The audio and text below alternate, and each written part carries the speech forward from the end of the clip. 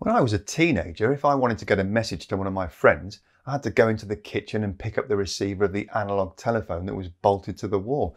You know, the one with the mechanical dial that had to be rotated in the correct sequence to select the number you wanted to call. After a few seconds of listening to various whirrings and clicks, the phone at the other end would start to ring.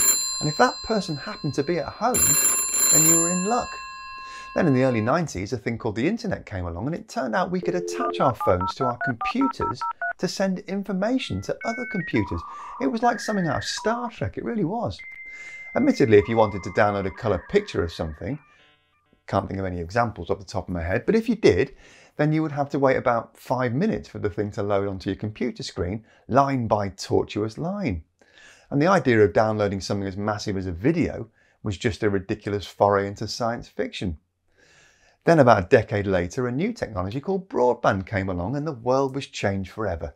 And when engineers found out the information could be sent as wavelengths of light down a fibre optic cable at speeds that were thousands of times faster than electrons in a copper wire and for much longer distances, the global information superhighway was well and truly up and running.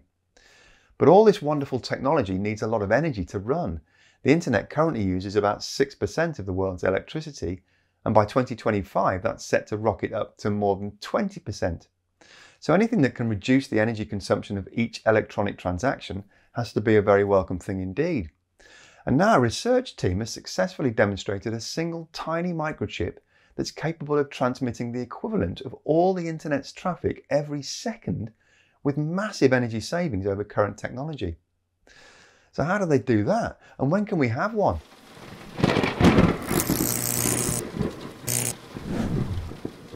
Hello and welcome to Just Have a Think. Fibre optics really are a miracle of modern technology, essentially just dozens of very thin strands of glass or plastic, less than a tenth of the thickness of a human hair, wrapped up inside an insulated cable, transmitting data via pulses of light that travel at the speed of light. Fibre optic cables already have a much broader range of frequencies and a much smaller loss of quality for data transfer than copper wire or satellite connections. They're also much stronger than copper wire, and as an added bonus, it's much more difficult and more expensive to hack into fibre optics than it is to hack into copper or satellite communications, so you get a pretty secure connection too. You'd think that once we'd mastered this astonishing technique, then there'd be nowhere else to go, right? I mean, even the cleverest physicists tell us that nothing can travel faster than light, don't they? So other than just adding more and more fibre optic cables in bigger and bigger bundles stretching across ocean floors all over the planet, what else can be done to improve data speeds and energy efficiency? Well, this is where we delve into the fascinating world of the electromagnetic spectrum. Now, as I'm sure you know, visible light makes up only a very small part of the entire spectrum. We all know about infrared light and ultraviolet light, for example, both of which are invisible to the human eye. The determining factor is wavelength, and light on the electromagnetic spectrum can have wavelengths as small as 10 to the minus 18 meters in the dangerous gamma ray region, all the way up to as much as 100 kilometers or more at the radio wave end. So armed with that knowledge, some extremely clever boffins at the Technical University of Denmark asked themselves whether they could make use of a wider variety of wavelengths to send data signals in a fibre optic cable. And the answer was, it's complicated. Multiple wavelengths are already used to a certain extent in fibre optics. It's a fairly well-established technique known as wavelength division multiplexing, or WDM.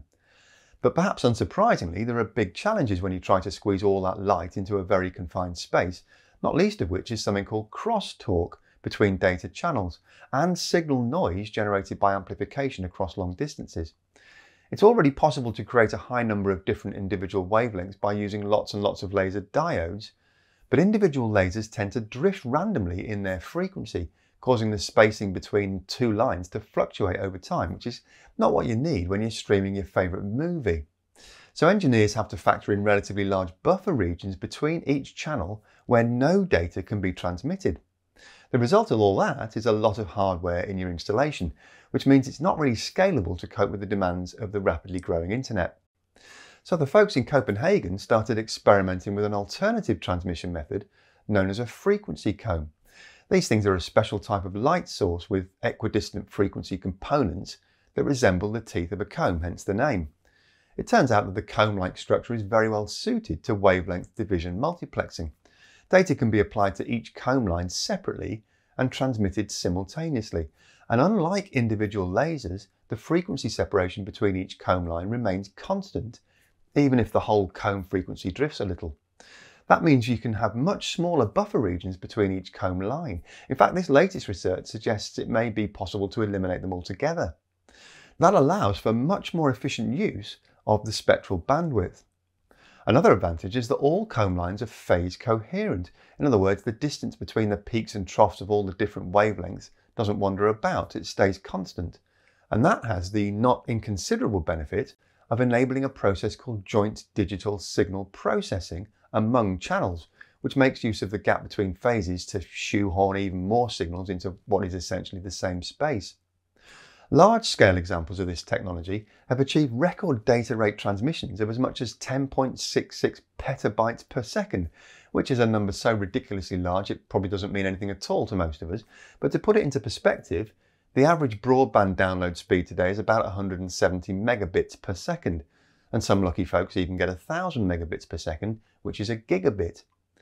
Well, there are 1 million gigabits in a petabit, so the record transmission I just mentioned is almost 6 million times faster than the speeds you and I get at home. Now, to be fair, the apparatus that was used to achieve that world record wouldn't fit down the average fibre optic line, so the whole thing does need to be scaled down to what's known as microcombs, which is what the Copenhagen team did, with a device called a ring resonator designed to create a frequency comb covering the telecommunication bands known as conventional, or C-band, and long wavelength, or L-band. The team took a data stream and split it into 37 sections and then sent each section down a separate core of a fibre optic cable. Then they split each channel into 223 individual data chunks, each with a different wavelength on the electromagnetic spectrum. After a lot of trial and error and several design iterations, the team managed to create a single microchip that could transmit 1.84 petabits of data per second over a distance of just under 8 kilometers, which, as I mentioned at the start of the video, is more traffic per second from a single microchip than travels through the entire backbone network of the internet. In fact, it was so much data that there wasn't a single computer anywhere in the world with a large enough capacity to actually receive it all. So the team had to pass dummy data through each channel one at a time and test each one individually to make sure everything was being transmitted and recovered correctly. In a recent interview with New Scientist, the paper's lead author, Asbjørn Arvad Jørgensen, said it's an incredibly large amount of data that we're sending through essentially less than a square millimetre of cable. It just goes to show that we can go so much further than we are today with internet connections. Now, obviously 8 kilometres isn't going to quite do it for the World Wide Web, is it? But all these kinds of breakthroughs had to start somewhere, didn't they? So it's entirely possible that much longer distances will be achieved with further work. The chip only requires a single laser to transmit all the light frequencies, plus a separate device in each of the output streams to do the decoding. But Jørgensen and his team are confident that these components could be integrated onto the chip itself, making the entire device about the size of a matchbox. There are laser-driven devices in use today that are about that size, but they only transmit over a single slice of the spectrum. The Copenhagen team reckon their device will be thousands of times more data dense than that existing technology. If they can achieve that in the real world at full-scale production, overcoming all the usual hurdles that we talk about all the time on this channel, then not only will the world have a very, very future-proof level of bandwidth for global communications, but crucially, from a sustainability point of view, these devices would slash the energy demand for internet usage.